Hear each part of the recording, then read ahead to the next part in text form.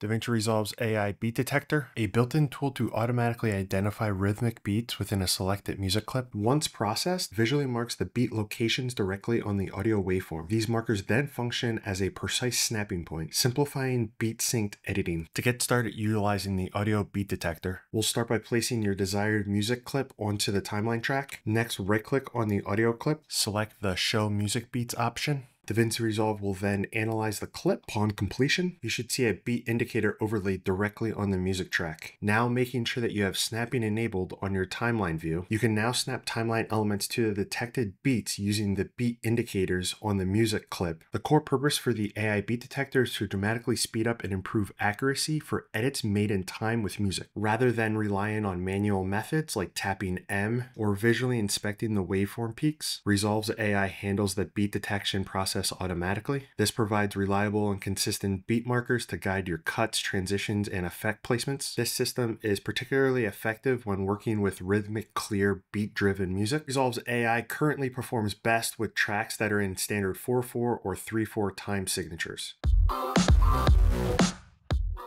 Leveraging the AI Beat Detector lightens the workload of ensuring that your visual edits align tightly with the musical structure. And I think that covers everything for the AI Beat Detector. Give this video a like if you'd like to see more short videos like this one.